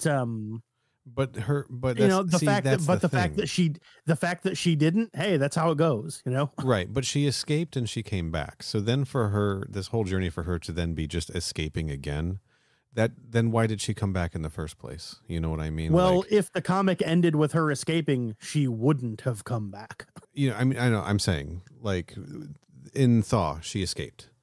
This comic book is about her coming back. She shouldn't escape again. She came back to find Dayton, and she did. Like she came, and she came back. I mean, she basically came back to die. You know, that wasn't her plan, but that was what she was okay with. That was what she ultimately wanted. That's why she turned around to save him from Jun Yutani, the robot. That's why she stayed, because she was like, no, I came back to find you, and and I'm staying here with you, and with Mom in the other room. You know, like. That's the one thing this comic they miss, is they should have dragged Bati's fossilized body in there with them. I've gone on record that generally speaking, I don't love it when a story ends with the main character dying. Sure. Like, I mean, I'm not one of those guys that it's like, oh, I have to feel good by every single ending of everything I read. It's like, I understand that there are like narrative reasons why that would be the most satisfying or best way to wrap something up. And so I'm not saying that that's the reason I don't love it, but it's like, she is the main character. We did like her. We did think she was charming and cool. We had gotten to know her, and she was only like in her mid-20s. I would have liked to see her live, but I mean, that's not how the writer decided the story needed to end. So that's just how it goes. But even from like a character perspective, like that's not what she wanted. Again, if like this is what I'm talking about, like I'm getting into Zasha's head here, right? She escaped at the end of Thaw. She could have stayed gone. She came back because she needed to come, like she was driven to find Dayton, right? She had the opportunity to again escape now and get in the Corvette, as I called it, and fly away. But she like this wasn't like some shitty, like the only way for us to save the day is for me to sacrifice myself. This wasn't a sacrificial moment for her. She wasn't sacrificing anything. She was getting exactly what she wanted, right? It's weird to argue like, no, she died and it's a good ending. Like, I understand that just doesn't feel right. But again, this wasn't a heroic sacrifice moment. This was just her being like, no, I want to hang out with my dad. Like, and that's it. I came all this way to do this and I'm going to do it. That's how I view it, and that's how I feel about it, and that's why I feel like it's got this like it's ending kind of hopeful, right? I mean, let's talk again. Jun Yutani is deleting these files from this incident. He just heard all of the stuff that they had said. Like, I think he's having a reaction to, like, he's deleting these files and this whole thing and giving up on this plan because he heard Zasha calling Dayton her father. This man who has like hated synthetics his whole life, used them as tools, clearly, obviously, and like, I don't know, man. I think that like that relationship has even impacted Jun Yutani, real Jun Yutani, by the end of this comic book. I'm a little all over the place here. I don't know. I think it is a pretty strong ending. The more I'm thinking about it, these are first impressions, of course, everybody. Like, I might change my mind if I reread this, but I think it really worked. Yeah, I mean, like I said, I'm not like opposed to it. It is not the ending I personally would have preferred for, like, maximum satisfaction for the characters in the story, but like, I'm not saying it doesn't work or that it's bad. It's perfectly fine. I don't think the ending is garbage like those commenters said it was, so it's fine. Also, Leon Reiser is writing. Written by Paul Reiser, Leon Reiser, Adam F. Goldberg, Hans Rodionov. Man, I am so bad with names sometimes. And Brian Volk Weiss. So there are 5 writers on this Aliens What If series. Which isn't an ideal situation. I mean, you don't love it when there's a whole bunch of writers on one thing. I gotta say, the cover for the second issue is hilarious. It's 2 xenomorphs like grabbing some guy by the face while Paul Reiser sneaks by in the background with an ovomorph. I gotta paste. Yeah, I think another reason why that comic kind of bugs me is because them doing an Aliens What If means that like the standard Marvel cape shit oeuvre is finally starting to leak into the Aliens franchise. Oh, and Black, White, and Blood isn't, yeah, true. I suppose Red, White, and Blood they've already been doing, but like What If is like an established Marvel thing that they've been doing for decades, that they do for all of their fucking superhero comics. And now Aliens is getting a What If, and it's like, bro, that's a superhero thing. Keep that separate from this, my man. I think it's fine. If they're like Aliens, what if Newt's tale was canon? You think I wouldn't be on board for that? Come on. Aliens, what if Original Sin? Sorry, you asked me that while I was taking a drink from my beverage, so I couldn't respond. Sorry. I think what ifs are a great way for them to maybe. I mean, they're starting with something, movie related, but like it could be a fun way for them to bring in some weird continuity shit, like Aliens. What if the engineers were actually the dudes we see in the old Dark Horse comics, and like what were they? The Malakoff? Is that what they were called in Original Sin? Right? Yeah, I believe so. Aliens, what if Prometheus, but it's those guys instead of the engineers? Come on. You wouldn't read that? I mean, I'd read it, but only because I'm doing the show. All right, fine. I mean, it's one of those things where it's like Alien already has a big issue determining what kind of stuff is or isn't canon. Right. And like that changes over the course of time on theoretically any new story that's released. Yeah. And now they're just like, oh, here's a whole story that it's like none of it matters at all, and we're just telling you that outright from the beginning. And it's like, why bother then? Maybe that's why I'm so interested in it, because I don't care about canon. Like I like them, like it feels like an opportunity for them to just have this big playground to play with all kinds of concepts and ideas, much like Mark Verheiden was doing back in the 80s, right? Like they don't have to stick, if they're doing what if stories, they don't have to stick to whatever canon is. They get to just make up their own canon. Yeah. And that is honestly more interesting to me than trying to fit everything into a specific box. I mean, I've made my feelings on canon clear in this. I don't particularly care, and I think when something is as broad as the Alien franchise, you should be able to pick and choose the things that you like and don't like, and not be too worried about which things count and don't count, because everything has its own thing to say, right?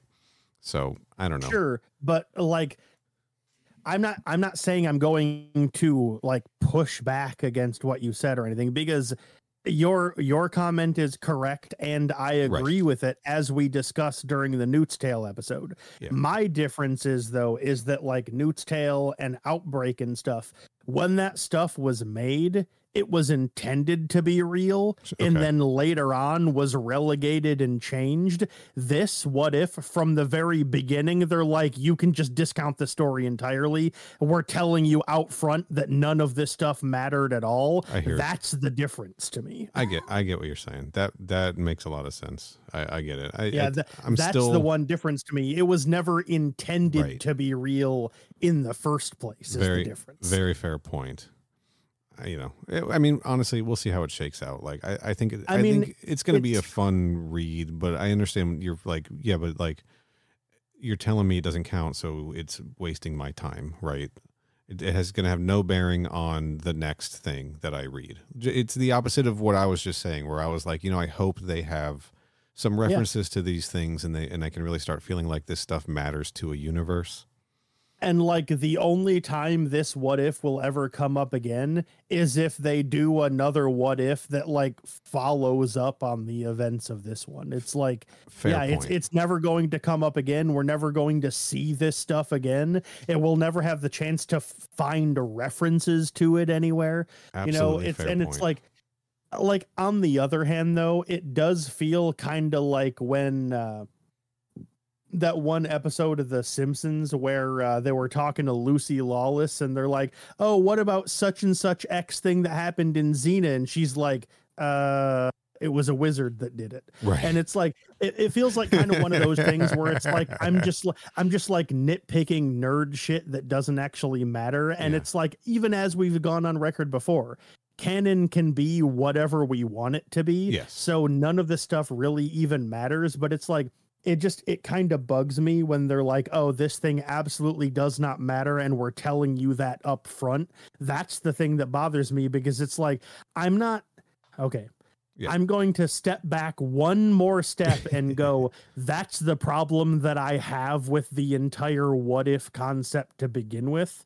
Like, if the what if version of a story X was more interesting, or a story you wanted us to tell, that should have just been the story that you told me in the first place. I get, I understand your perspective on this completely, and you raise a lot of really good points. So, I mean, bottom line is we're still going to read it, and we'll see. That's the thing. Like, I'm still going to read it. I'm still going to go into it being willing to give the comic the benefit of the doubt, but like, the hook just doesn't really interest me. So the comic is going to have to do some work to get me to like it. But that being said, I hope I do like it, because I don't want to go into something going, oh, I hope this is going to suck. I want the thing I spend my time doing to be good, Yeah.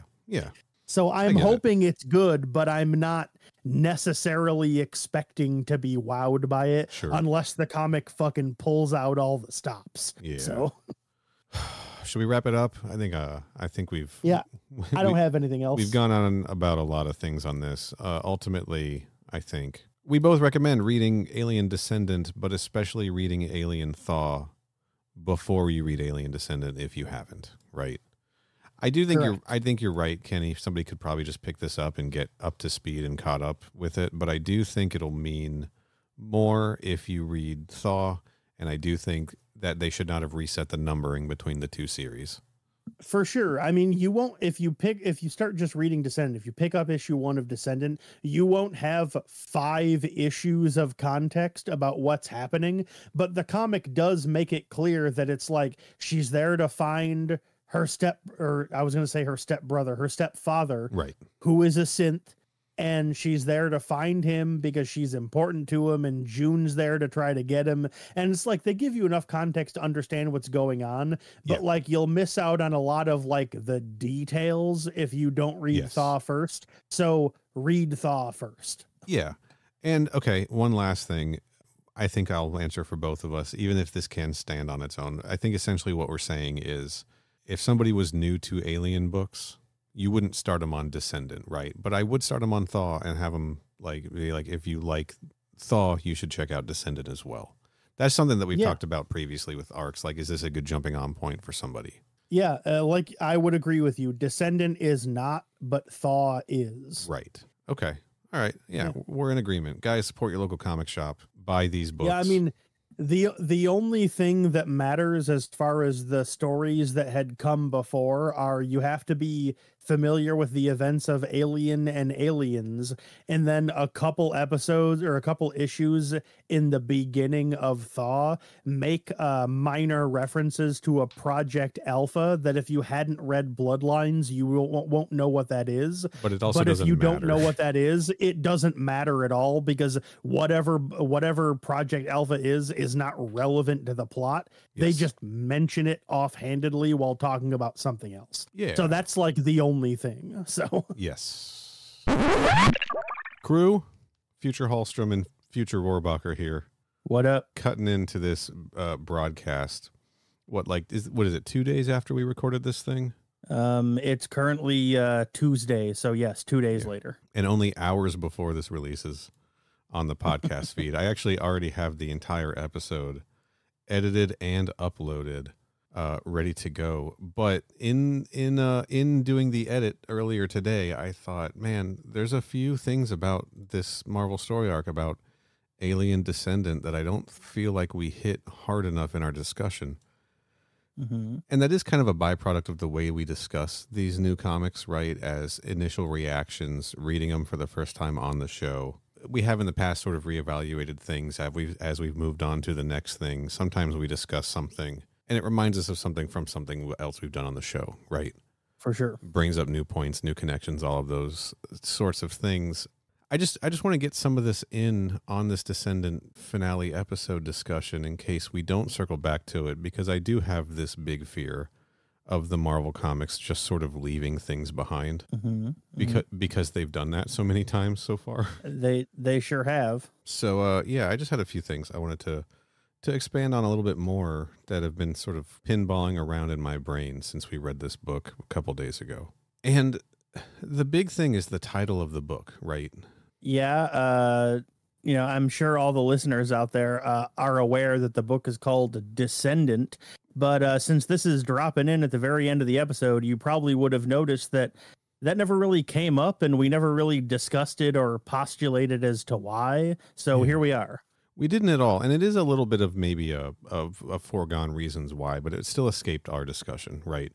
Now, in the context of the story, the Descendant is literally the ship that came to LV-695 with Jun Yutani and Zasha posing as Cole. Mm-hmm. That was the transport ship that brought everybody to the Ice Moon to raise the Boreas. It's the ship that we see at the end of the book in space, like under the portrait of Zasha and Dayton and Bhatia, which I identified earlier in this recording, in this episode, as Jun Yutani's ship, referring to his yacht, right? Yeah. But it's not. It's the Descendant, right? And I think that it was that last panel there that really made me think, like, man, we did not really talk about the way that word Descendant applies to this book, because it really does apply in a number of ways that I think are pretty interesting.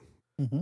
So aside from being the name of the ship, right, the idea of a descendant is present in like every single aspect of this story. Like, I mean, from like the very basic version of, or from like the very basic concept of like the hybrid xenomorphs even, right? Yeah. The xenomorph life cycle in general, the chest bursters being descended, I mean, like in the most literal sense of like offspring, right? Yeah. But beyond that, like the idea of just family and familial descent and everything is just like such a huge part of this book. I mean, it's the reason that Zasha goes back to LV-695 to find Dayton, her stepfather, because like, it's the only father that she's known, right? Even though he's not her biological father and he's a synthetic, like that's her family, Sure is. And like, the Zasha that we meet in this book is a very different Zasha than we spent time with in Thaw, because she's been so informed by the things that Dayton did for her in order to enable her to escape and survive in the first place. Mm-hmm, mm-hmm. And now she's just like, was just out there all alone, and she's desperate to come back and like find her family. Her mother also, right? And of course, Dayton, who like is her father in this story. She is his descendant, right? Yep. And then on the other side of the coin, we've got Jun Yutani showing up in a synthetic version of him showing up, like recapturing his youth. He's just presenting himself as this young man Yeah, he's not quite recapturing his youth because he wasn't like robotically, or he wasn't like remotely controlling it or whatever. No. But yeah, I thematically though, I understood Right. what you meant. I get you. And going on with Dayton about how yeah, he's a Yutani, but he's not like a capital Y Yutani. Yeah. You know, He's not like a member of the main branch family, you know. sure, he's a branch off. You know, he's a cousin to the wealthy ones, right? The big deal Wayland Yutanis. Yeah. And he's like clearly got like a chip on his shoulder about that. You sort of get the impression from like his plan to raise the Boreas to give it back to his cousins to recover their property for them is like some weird thing he's doing to try to get back in their good graces, be considered like part of the family, right? It's one of those things that it didn't really hit me at the time when I was reading it because I had just read it right then. Yeah. But with a couple of days, now that I'm thinking about it, I gotta say that's some real pathetic ass shit, dude. What a loser that guy is. It really is. And we see him alone at the end, this old man with nobody else around, as if he doesn't have a legacy of his own. He's trying to like, he talks about how he's capitalized on the name, you know, but he's not really one of them, and he's trying to like get in with like, them because he doesn't have anything. In a lot of ways, Dayton is his legacy, or was, I guess, I suppose, which really, you know, is emphasized by the fact that, you know, he went out of his way to create a synthetic duplicate of his younger self, i.e., the version of him that Dayton would recognize, specifically to be sent out to bring Dayton back, all in an attempt to be like, hey, rich side of the family, here you go. Can I have some of that money now, please? Yeah, this thing about his history with Dayton as well is so interesting because Dayton is the one who allowed the specimen, the xenomorph from the Clowney mining operation to escape. And then he was the one who destroyed it, thus stopping Jun Yutani's plans. Like he, you know, they all, you know, how all the Wayland Yutani guys get kind of weird about xenomorphs, like it's their And another thing that just hit me right now, that whole shit show that happened under Jun Yutani's watch at Clowney might be part of the reason why he's not one of the capital Y Yutani family.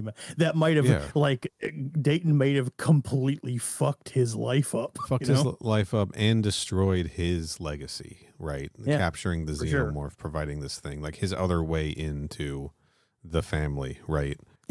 Yeah, man. I don't know. It's just it's pretty fucking layered, you know. And and like it's great because like all this stuff is stuff that, like, you know, as by the fact that we're sitting here talking about it, this is all stuff that's in the book. It is. But like, because I was reading it and talking about it at the same time, I didn't really have the chance to like really think about it or process the story in front of me on the level necessary to put those kind of pieces together. I was just taking it in and going, all right, this happened and that happened. Cool. That was fun. All right, next one. Exactly. Yeah. And with all of this stuff, like reconsidering all of these things, I'm sure there's other connections, right? I mean, geez, there's the queen, the hybrid queen birthing out of whatever the queen version, the winter beast is.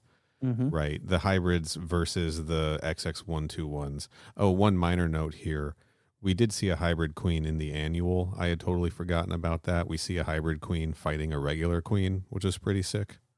I don't remember that, but I do believe you. Yeah, I'm pretty sure it's at least a very, very large hybrid. You know, there's no text in that, so I'm pretty sure that's what we saw. But yeah, I mean, like I said, I don't remember it, but I do know that I can say with confidence that when I was reading it, I did notice it then. I'm just not recalling it right now. That's all. Yeah. But so anyway, like even just like the idea of like a new species of xenomorph descending from, you know, the XX121s and the winter beasts, like even that's just, I mean, that's a given, right? That's sort of, that's what xenomorphs do, is what I'm trying to say here. But it's still like thematically ties the monster stuff to the rest of the stuff, right? Like this concept of lineage and everything that's in this book. Because one thing that we kind of criticized was like the monster parts felt separate from the Dayton, Cole, Yutani parts, right? Yeah, for sure. But there's a thematic connection there that I don't think we were picking up on as we were first reading it. And considering all of these things, I think I'm going to rewind a little bit of what I said earlier, which is that I do think that Descendant is made better by Thaw, but I also think that it has a lot to offer on its own. I don't think it's my favorite still. Like, I still enjoyed the Thaw sections better, but I want to be more generous to Descendant. I think it's a better book than I was giving it credit for on its own. I think it's got a lot more stuff going for it than maybe we realized after having just read issue 4. For sure. And that's why I really wanted to hop on the mic and talk about these things that we were kind of missing in the original recording. And I think that we need to leave ourselves space to do this in the future, especially if we're going to be covering the comics in the same way as we have been, where we just sort of read it and give initial impressions. I think that we need to leave room for us to go back and reevaluate those things. Yeah, I'm okay with that idea. Because, things change. Like, I mean, that doesn't mean we're going to go back and reevaluate Bloodlines, everybody.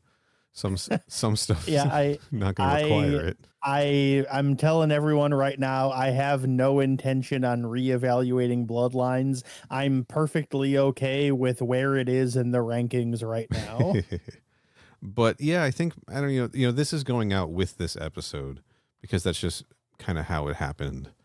You know, we had the time before it released to go over these things. I don't know how we'll handle it in the future. And if anybody has any ideas, shoot us an email at mother@crewexpendable.net or comment on this under the YouTube version, right? Yeah. Because one idea I'm kind of kicking around is maybe when we want to do these reevaluations, we'll just do them as sort of short recordings that, either we'll drop them in the feed as bonus episodes, maybe just put them up on YouTube, maybe put them somewhere else on social media. I don't know. Maybe we'll start a TikTok because I think they let you do 10-minute videos now, right? Oh, you know what else we could do?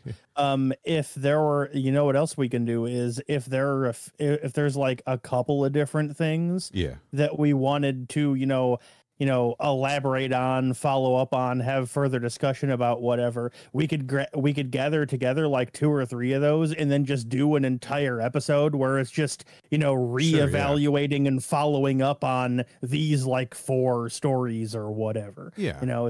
Again, this is all just theoretical, us brainstorming stuff. So. Yeah, and the show's we'll try some different things out and see what sticks. If anyone has any good suggestions, we're always up for hearing those. Because the big thing is we're fans of the series. We don't consider ourselves experts. That's for sure. We learn things, and our opinions are going to change about things as we go.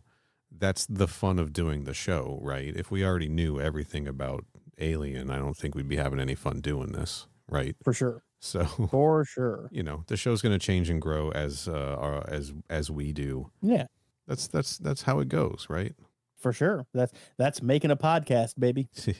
Anyway, that's kind of all. Do you have any more sort of thoughts on Descendant before we wrap this up for the second time? Well, short answer is not really, but the long answer is I haven't read it since then.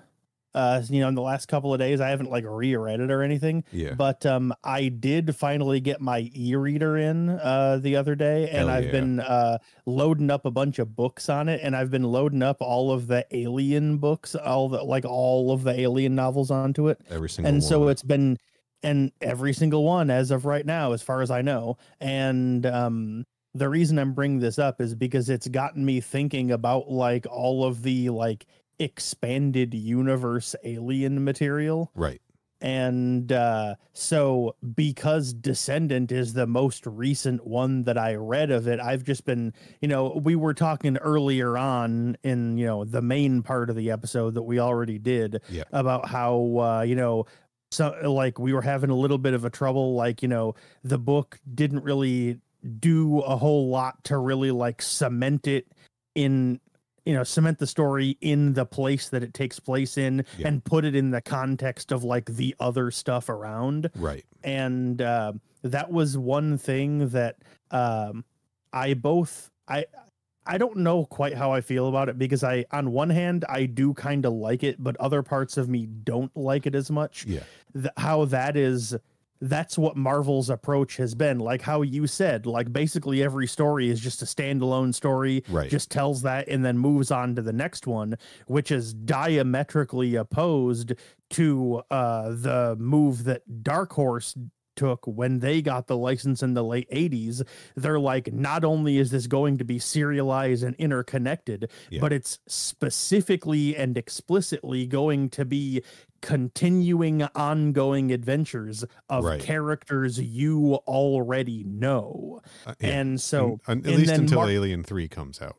Well, sure. but then, they couldn't have predicted that happening. But yeah, they were like, we're going to tell serialized ongoing stories about characters you're already familiar with, and then Marvel gets the license and we're like, we're just going to do the first movie over and over and over again in different circumstances. They're all just going to be standalone, not really interconnected. They're more thematically connected than actually narratively, you know, and all these other things. And it's just looking at all, you know, finding all these copies of all these old Aliens novels and stuff, like I said, got me thinking about like the non-movie parts of the franchise. And it reminded me about what I was thinking of the other day when we were doing the episode on Descendant that, to be honest, I kind of just forgot about because we started talking about something else.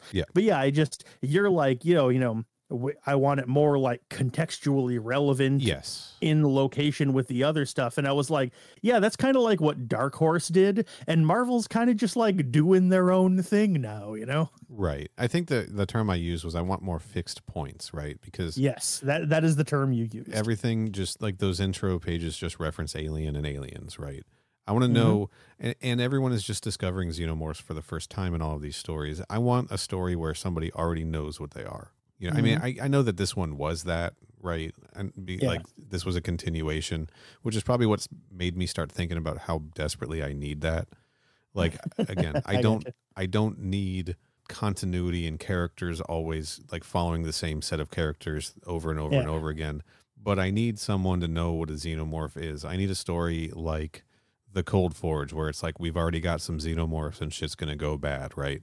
Like, I need more big events, and I need to know that the events I'm spending my time reading about are going to matter to something else in the story. I need this Cloulé mining colony thing to have a purpose. Yeah, like it doesn't need to be Star Wars where every single moment of entire decades long spans is accounted for somewhere. That's not what not what you're looking for. No, I don't want that at but all. It's just like you do want to like you want the story to be aware that it takes place in a larger universe where stuff other than this story has happened. Yes, you know? Exactly. I get you. And that some of these things are impacting other things, right? The stories need to have impact beyond just the 4, 6, or in this case 10 issues that they run for. Well, then in that case, this arc is a positive development because we did get an arc that directly references and follows up from a previous one. And he, as we already mentioned, also name drops Project Alpha, so we know that's floating out there. All right, I think I'm good on this. I don't think I really have much of anything else. Yeah. So let's shut it down so I can find a place to insert this into the episode. This additional 20-some minutes we've recorded. It's going to be fun for me to load up the episode tomorrow and then discover in real time where you decided to put this. Yeah. This is definitely coming after or before the plugs, so we're not doing them again. I wasn't planning on it. Don't worry. This is definitely, I can guarantee you this is either coming after or before the plugs. Yeah. Save up to 20% or more. Yeah. Thanks. All right, Kenny. All right, crew, everyone. Bye. We now return you to the past. See ya. I think it's time for us to get out of here. Maybe we should announce that I think the next thing we're doing on the show will probably be the first 2 issues of the Dark Horse crossover series, Aliens versus Predator versus Terminator. Mm-hmm. There is a chance we will be doing a Predator versus Wolverine sort of interstitial episode if we need to for scheduling. Mm-hmm. But I think the next big thing is Aliens versus Predator versus Terminator. We're hoping to get Bob back for that. We'll see how that goes. Yeah. We're definitely going to try to, that's for sure. Yeah, and that's a 4-issue series. I think we'll just split it in two, do issues 1 and 2, and then issues 3 and 4 as a following episode. After that, it'll be time for River of Pain. I believe so. And we'll be closing the books on the Alien Resurrection chapter after River of Pain. I don't know how we're going to divide that one up yet. That's going to be at least 2 episodes. For sure. Maybe even 3. I don't know. Yeah, I'd be okay with cutting it into thirds, probably. I plan on doing the audio drama and the book this time, as opposed to just the audio drama. So I ordered a nice, fancy, expensive e-reader over the weekend. Hell yeah. And it arrives on Tuesday, so I will also just be reading the novel. Yeah. Nice. And again, if Alien books come out from Marvel in that period of time, we're going to make space to talk about those. And if we need some scheduling, time, room to breathe on a schedule, we're going to try to get Danny back, do some Predator versus Wolverine, as that is our interstitial series for now. So yeah, I don't know. Stay tuned. Maybe we'll tweet about it when schedules change, right? Yeah, let's hope we remember to, yeah. Or Blue Sky about it. Where can people find us on the internet if they want to keep abreast of the things we are talking about and covering? Well, the 2 things you just mentioned, our Twitter is @CrewExpendapod. Our Blue Sky is @CrewExpendable. You mentioned earlier you could email us at mother@crewexpendable.net. Yeah. Our website is crewexpendable.net. Our Instagram is crewexpendablepod. And our YouTube page is youtube.com/@crewexpendable. Hell yeah. I'm on the internet at most places at Final Neil. That's Neil with an A.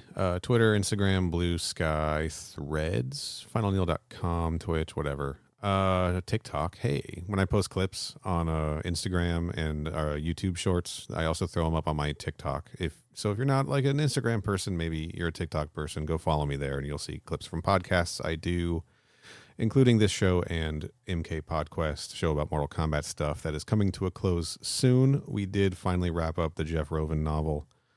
But check that show out too, mkpodquest.com. Kenny, where can people find you on the internet? This MF using Threads. Actually, I've used it maybe once. Nice. I remember when Threads first came out, you were thinking of using it, and then I said not to because Threads is linked to your Instagram account. Yeah. So if in order to delete your Threads profile, you have to also delete your Instagram profile, and you're like, absolutely not. Then but I, not for the show, because we may decide we don't want one or the other, right? As for me, I am on Twitter. I'm on Blue Sky. I'm on Letterboxd under the handle @CYHOBBEZ. There may be other sites out there that I also use. If I do, I use that same handle on them, but those are really the only ones that I spend any meaningful time on. Yes. Our default podcast art you see on our website, and as part of the background for the YouTube versions of these episodes, was done by our friend Tom. Follow him on Instagram at art_of_Womtez, WOMTEZ. Thanks again, Tom, for that incredible artwork. It rules so hard. He's cooking some other stuff up for us for banners and things like that as well. So go give him a follow on Instagram. His art is fantastic. He draws all kinds of stuff, not just xenomorphs, but the xenomorphs he draws are very cool. Mm-hmm. There's links to all of this stuff down in the description. So go nuts, everybody. That's right. We'll be back to talk about Terminator stuff, probably. That'll be interesting. Hell yeah.